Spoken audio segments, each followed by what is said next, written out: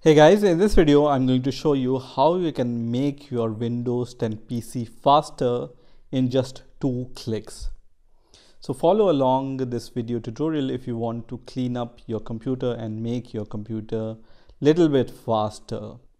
That means it's going to remove all the unwanted files on your computer which you don't require and you don't even know about those files. So let's get started. So what you need to do is you just need to go to this search option and search for PowerShell. So I'm going to search for PowerShell here and you are going to see few options here.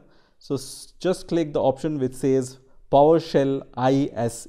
Okay, so I'm going to just click on PowerShell ISE, which is going to open this kind of window here.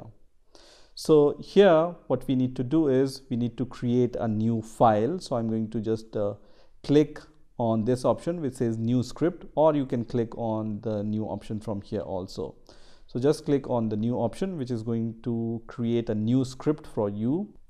So I have already created this script for you, and what you need to do is you just need to click the link in the description, which is the GitHub gist link in the description, and you just need to copy all the code which is written here. So you can just go to the GitHub page and then click on raw here, and once you see this code you just need to select all, copy, and then just paste it here in your PowerShell ISE terminal. Okay, so just paste this in your PowerShell ISE.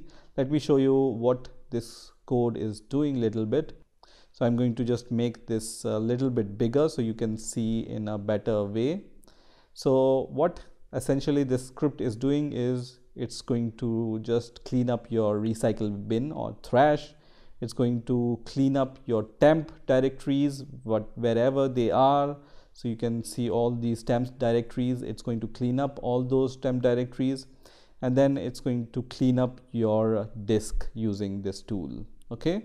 So once you are done, you just need to save this file. You can just click on file and save as, or you can just click on this save icon here, and then you can save this script on your desktop or wherever you want to save this file. So I'm going to name this file as cleanpc.ps1. So this ps1 extension is mandatory. You don't need to remove this ps1 extension. So give any name to this file and then click on save, which is going to save this file on your desktop or wherever you have saved this file. So you can see this file is saved here.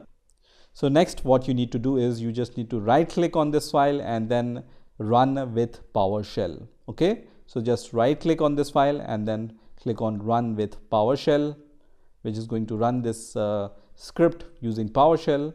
And once it's done, and if you see finally now running Windows this cleanup tool, and once you are done, it's going to close automatically for you, and you will be able to see that all your recycle bin is clean, all your temp files are clean. So now hopefully your computer will function little bit faster than earlier after running this script. So I hope you've enjoyed this video, and I will see you in the next video.